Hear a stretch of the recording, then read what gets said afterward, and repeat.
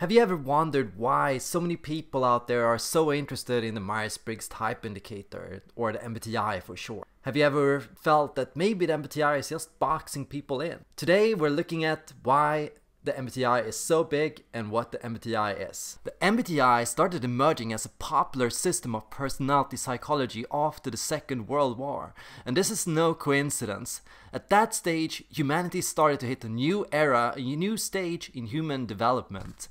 Up to that point, nationality and identity had been one of the biggest concerns of the Western society. People were more focused on their identity as a tribe and as a people or a community or a country than as individuals. But after the Second World War, this all started to change. Suddenly we had a big group of women out there looking for jobs and for opportunities that had previously been ignored. Suddenly we were asked, what is special about you? What is your unique skill? And this is when the MBTI started to come in. The MBTI became a system to quickly categorize you into one of 16 groups of personalities, depending on your interests and motivations. Everyone was said to have unique values, unique interests that would make them the perfect fit for a special career. Some going into nursing, some becoming secretaries, some becoming engineers. Everyone was believed to have these unique skills that were different from other people, and this is why the MBTI is the strongest among a certain group of people, those that are in their mid-20s to late 30s. This group of people have just got into their first real job after perhaps doing store jobs and small things. They are starting to wonder, okay, what is it I want to do for the rest of my life? What is it I want to devote myself to? So these people become increasingly focused on themselves, where primarily before that they were perhaps trying to earn the favor of their parents and of their family, while up to that point they were more focused on what they could do for the nation. They started to wonder, what is it I can do for myself? Now, the biggest realization here was that some people were introverted and some people were extroverted. What that meant was some people preferred to be on their own, while other people preferred to work together with other people. That meant most of the time I would rather sit in the corner and work and focus on my own tasks, or most of the time I would prefer to interact with other people and help others through my work. So here we already see a big difference in how different people were categorized by whether they wanted to work alone or whether they wanted to work with other people. Beyond that, the question was, are people more practical or are they more interested in abstract pursuits? That meant, do you want to produce something tangible? Do you want to focus on facts and what you know? Would you rather work with your hands, or would you rather work with theories and experimentation? Yeah, some people were intuitive and some were sensing, and the intuitives, they preferred to work with ideas, while the sensors preferred to work with practical tasks. Similarly, a big realization was a lot of people were more feeling in their nature, while some were more thinking. What that meant was some people preferred to work in more benevolent fields where they could work for other people. They could feel that they were helping other people as counselors, nurses, or some kind of social support system. Other people preferred to work with data, numbers, and figures. They felt more interested in analytical or strategic tasks where they could work with society or hierarchies, rules, law. So the idea was, yeah, we can group careers into two matters, those that have to do with helping people and those that have to do with helping society. Now finally, the last sector of the MBTI was judging and perceiving, and judging was for people that preferred to work with goals, organization, and long-term matters, and perceiving for those that preferred to work with adaptable, open, and changing matters. The idea was that some fields are more or less organized and structured, while other matters are more open-ended and fluid. Some sectors cannot prepare for anything and change from day to day. New people come in, and new ideas, new tasks, new expectations happen every day. While in other fields, you have to have somebody consistent and somebody stable, somebody that can work through and use rules and systems to manage their day and expectations, somebody that could work with long-term pursuits and organization. Using these 8 economies, introvert, extrovert, intuitive, sensor, feeling, thinking, judging or perceiving, you could motivate and you could describe people as one of 16 possible personality types, each a unique combination of these traits.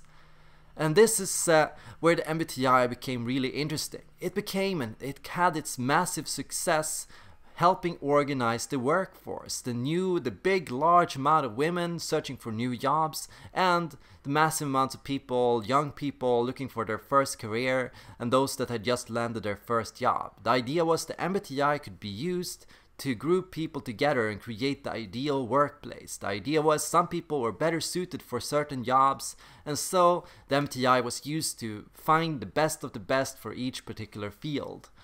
It's no coincidence then that still today most people take their first MBTI test at work. It is at work that people are first introduced to the MBTI and into the idea of 16 personality types. Even though perhaps they've read online about it earlier, this is where you get the biggest industry, and the MBTI is $1 billion industry working all over the world in multiple workplaces in some way or form to categorize and group people and help build skills. The idea is if we can understand our workforce, we can also help them find the right tasks. Should I trust this person with the more analytical tasks, or should I trust them with the more social tasks? Should I help them take care of organization? Are they good potential candidates for leadership, or are they better candidates for journalism or for exploration or for adaptation? Now, the interesting thing about this era is I believe in the past we were more focused on trying to mold ourselves according to how other people saw us. But at this stage we start thinking, how do I see myself? We start realizing that we can't do everything. We can't live up to every expectation. We can't do and be just like our parents. We can't live up to the societal ideal of the ideal national family man or family woman. We have to go out and do something for ourselves. Now, the biggest criticism against the MBTI is it rests upon stereotypes. It rests upon simple, shallow, easy definitions of personality traits.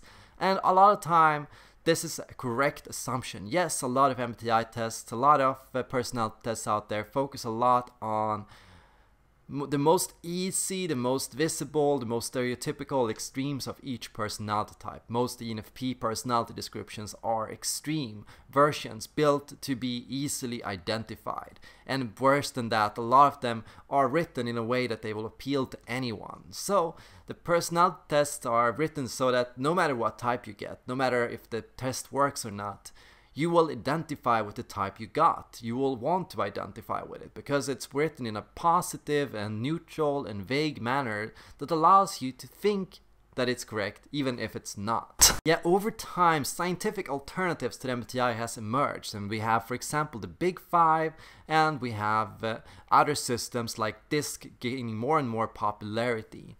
Now, DISC is one of the less scientific versions of personality psychology. The Big 5, however, it rests upon purely quantifiable personality psychology. What that means is, can we define it? Can we measure it? Yes, then it exists. If we can measure it, if we can measure a personality trait, if we can build that strong statistical support for a dichotomy, then it is real. But if it's vague, wishy-washy, hit or miss, if anyone can get a different result at any point of time, then it's not scientific. So why do so many people prefer the MBTI over the Big 5? The simple answer is the Big 5 doesn't tell you anything interesting about yourself. A lot of the time, the Big 5 is so focused on what is most measurable that it also becomes the most simplistic. What it says about the human person is nothing that you can already see or derive from a person on your own. Yes, you can know that the person is more competitive, and yes, you can easily see that the person is more outgoing. These things are easy.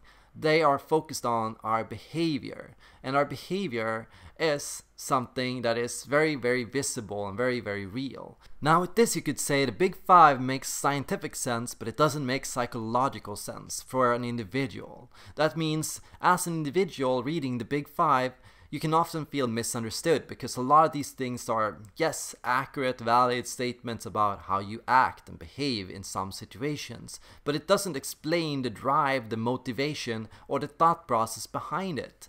and this is why the MBTI has gotten such big appeal. The MBTI rests upon Carl Jung's theory on the cognitive functions, and Carl Jung's theory is one of the few that tries to actively explain the thought process, the motivation, and the emotional drive of the individual. Now, it makes sense the Big Five doesn't measure these things. It makes sense that science hasn't been able to accurately explain the science behind the MBTI. Because can we really measure a thought? Can we really accurately, statistically secure the existence of a cognitive function? A lot of these things are fluid, vague, and can only be observed from within through introspection. Because of this, the MBTI and the main assumption of the MBTI is you cannot understand your personality type from purely looking at your behavior. You also have to look inside. You have to talk to somebody. You have to see a coach. You have to go inside yourself. You have to read and explore and take a time to really check in. Now, the MBTI has been correctly criticized for lacking a strong scientific foundation. Though a lot of people out there are trying to find scientific evidence, trying to investigate the theories and doing a good job doing so, so far nobody has found anything conclusive.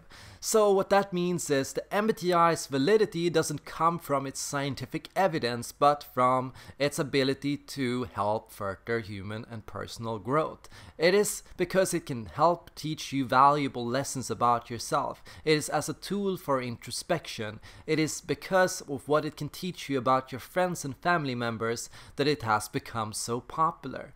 And thanks to the MBTI, people out there are countlessly every day discovering their passions and interests and truly learning to listen to themselves. So Carl Jung was a genius that saw personality a lot deeper than most traditional psychologists.